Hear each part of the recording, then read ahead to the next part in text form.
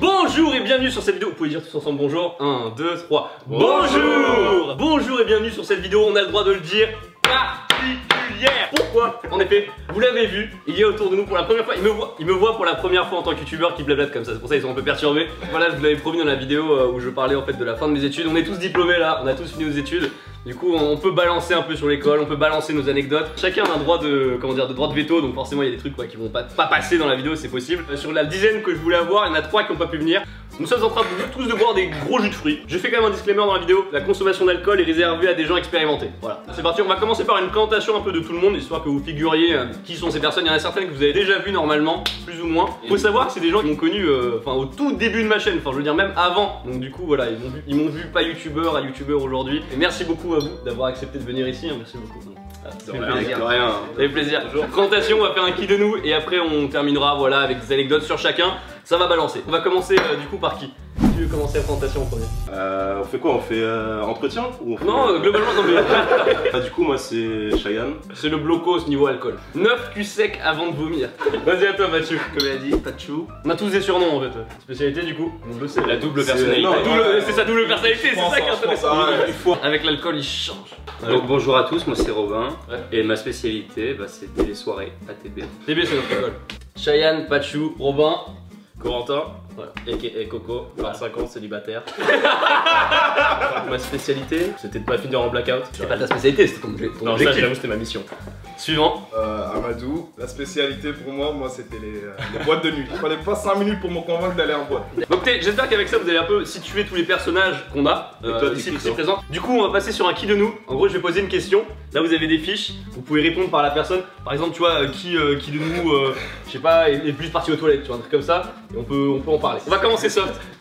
Parmi nous, qui boit le plus en soirée? Juste en soirée? Ouais. Juste en soirée. 3, 2, 1. Il a fait moi? Choisissons un, choisissons juste un. Je mets Coco. Tu veux juste Coco? Attends, 1, 2, 3. Je gagne en fait. 3 Coco. En plus il a dit en soirée. En soirée, donc c'était pas... Qui boit le plus tout court? C'est clair que c'est Coco. Qui a eu les pires histoires, les pires bails, tu vois? Ouais. Enfin, moi j'ai pas hésité. Hein. Il y en a une qui est trop hardcore pour moi. 3, 2, 1. C'est rien en fait. C'est égoïste mais... Ouah, je suis le seul à avoir pensé Robin. Mais arrête. Non, moi j'avais pensé à toi Robin. Parce qu'il y avait ton histoire avec quand tu dormais. T'avais une période où t'as dormi dans les chiottes à toutes les soirées. Suivant. Plus soft. Qui a eu les meilleures notes en cours? Facile, facile. 3, 2, 1.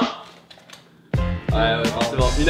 Unanime. On te présente plus, hein. Cheyenne, J'ai mangé avec monsieur le directeur. Oh là là. excuse-nous, hein. Enfin, il y a un truc qui s'appelle le GPA en fait chez nous. C'est sur 4 points et c'est ce qui délimite un peu ton niveau parmi les autres élèves. C'est le seul truc qu'a trouvé l'école si tu veux pour garder un semblant de compétitivité après la prépa.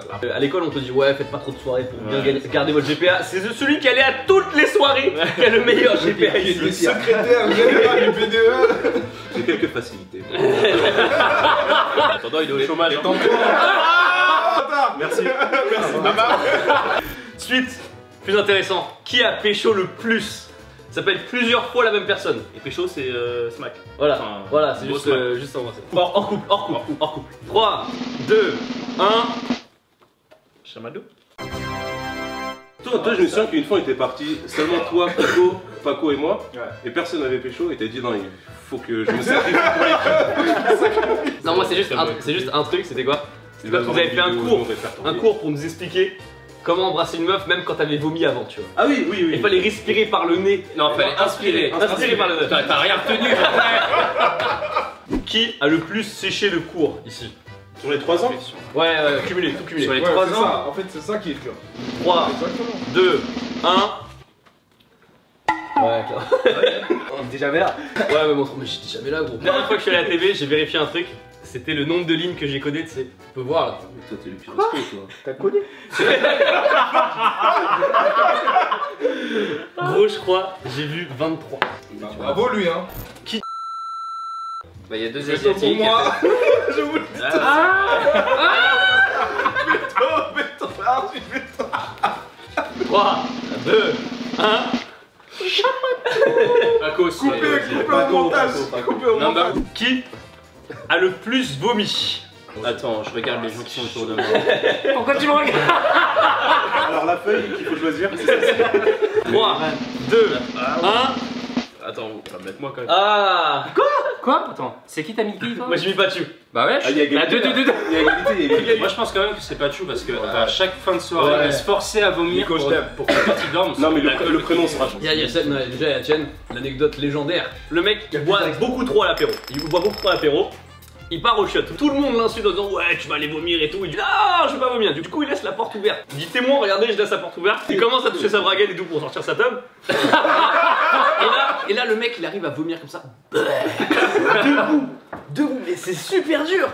C'était quoi vos pires galettes là? Bah on peut parler de la scène. Veto.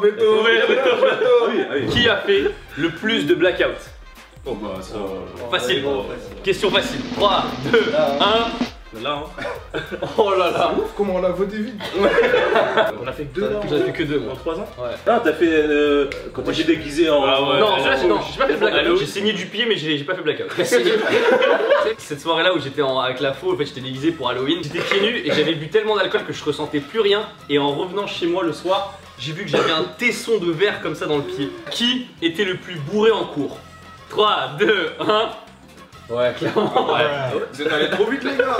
Pas le temps de Il fait la soirée, il fait le rangement de la soirée et il va quand même en cours le lendemain. Ouais, mais j'avais dormi 1 heure quand même. Mais. Oh, il y a une belle anecdote quand même, la plage. Ce qui s'est passé, Coco, président BDE, il part de chez lui, donc du coup il y a sa chambre de vide, sauf qu'on était en coloc, donc du coup sa chambre en fait elle est quand même accessible. J'avais oublié mes clés. Ce qui s'est passé, ces fous là, ils se sont déterrés, ils sont partis chercher du sable à la plage, des algues, des rochers, tout. C'est interdit. Ouais, Et les mecs ils ont mais tu sais c'est loin. C'est loin. Avec les brouettes et tout, ils ont tout récupéré. Les mecs, ils ont mis, tu sais, genre 10 cm de sable dans toute sa piole. Est-ce que vous vous rendez compte? On avait ramené des arbres gros. Oui. Et je comprenais rien, t'avais tous les mecs qui étaient en short de bain et je les vois rentrer dans moi je suis sur le canapé. Oh c'est là ici, c'est ici que ça se passe. Là, on en parle en mode léger, mais quand je vois les BDE, tu sais, à Paris qui organisent des trucs, mais on est tellement loin de ça, tu vois. T'imagines? Ta seule erreur, c'est d'avoir oublié tes clés, tu te retrouves avec une plage chez toi.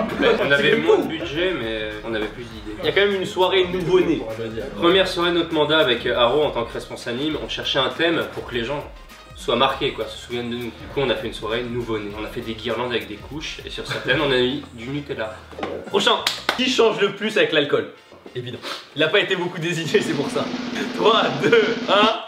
Mais c'est pas chou. J'ai mal voté, c'était pas chou. Je suis avec Paco, Pachou et un autre mec qu'on connaît pas, donc au séjour ski. On est en train de pisser, on est 4 à l'urinoir. Pachou il regarde le mec qu'on connaît pas, il lui fait gros. On est 3, t'es tout seul, fais pas le malin, on te défonce. Pachou, 1m65, le mec faisait 1m90.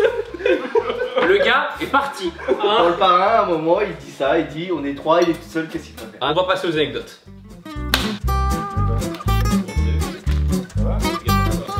Qui est en retard? Bon, présentation, Paco, vas-y. Bah moi c'est Paco, qu'est-ce que je dois dire sur moi? Une spécialité, un truc, un fait marquant. Ma spécialité c'est le couscous, un fait marquant, mes notes en maths, voilà. Oh là là. C'est le moment. Niquer l'ambiance de mec. Bref, il est en retard, il est enfin arrivé. On va pouvoir commencer les anecdotes. Qui commence les anecdotes du coup? Moi, Ok. c'est sur toi en plus. Vas-y, balance. En arrivant à Télécom, lui c'était mon voisin direct derrière, c'est comme ça qu'on s'est connus. Exactement. On partageait un mur. On se parlait à travers le mur des fois. Et du coup, en fait, à chaque fois je l'invitais pour aller en boîte avec nous. Il était en mode ouais, non, moi les boîtes c'est pas trop mon truc. Je préfère rester travailler, faire mes vidéos et tout ça. Et plus le temps passait, plus il passait du temps avec nous. Et plus il commençait à kiffer les boîtes. Et là, en dernière année, il y avait un week-end où personne n'était chaud pour sortir. Il disait ouais, on fait juste l'apéro, mais on part pas en boîte, tu vois. Tout le monde est parti en boîte. Et je me rappelle, c'était lui qui était en train de chauffer les gens, tu vois. Dès qu'il y a une boîte, faut le compter. Il a énormément changé en 3 ans. Merci Ahmed. Pour changer, on décide d'aller en boîte. Tout le monde rentre. Et en vrai, ce soir-là, j'avais vraiment pas bu. Genre, vraiment pas bu. Et le mec me dit, t'es fatigué, tu rentres pas. Alors que le monsieur à ma droite, il avait dû rentrer en étant adossé à quelqu'un. Moi, je suis là, je me dis, vas-y, je vais marcher un petit tour. Je reviens, ça va passer. Non, t'es fatigué, je t'ai déjà dit, tu rentres.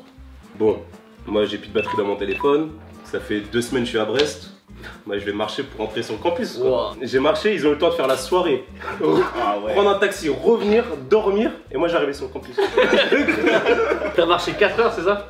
Ouais. Il y en a une en boîte. En gros, il y avait une meuf qui commençait à danser et moi je sais pas, je me sentais bien. Elle descend très bas, tu sais, elle se casse limite les genoux, tu vois. Je me dis bon vas-y, bah, je vais pas laisser descendre toute seule. Je descends avec elle et là, je sens sur le côté. Genre moi j'étais alcoolisé, je sentais rien. Et le lendemain, je me réveille, je fais c'est bizarre, là j'arrive plus à tourner. Mais pendant 3 semaines, côte fêlée, j'ai pas compris ce qui me passait. Toi tu t'es pas beaucoup parlé. confie-toi. J'ai des trucs sur Pachou, mais c'est que du veto, tu vois. C'était à l'inté, là, ouais, tu vois. Ah non, putain, veto. Ah ouais, tu vois. On organise le wake, tu vois. Et normalement, le week-end d'intégration, tu dois faire signer une décharge, tu vois. Première activité, premier gars qui va. Bam, pour une énorme blessure au tibia. Tu sais, au lieu de réagir correctement en mode non ça va aller, ou alors tu sais qu'il dit appeler le salut, il dit ouais faut que j'appelle mes parents. On a pris son téléphone, on a fait non non mais on le garde. Ça va, on appelle pour toi, on va appeler pour toi, t'es pas en état de parler. On a ramené le papier. En fait, tu peux signer. Merci beaucoup d'avoir regardé cette vidéo, j'espère que c'était un beau bordel pour vous. Voilà, j'espère que ça vous aura plu. Paco, Cheyenne, Pachou, Robin, Coco, Amadou et moi-même. N'hésitez pas à mettre un pouce bleu sur cette vidéo. Je vous dis à la prochaine pour une vidéo plus sérieuse. Tchuss!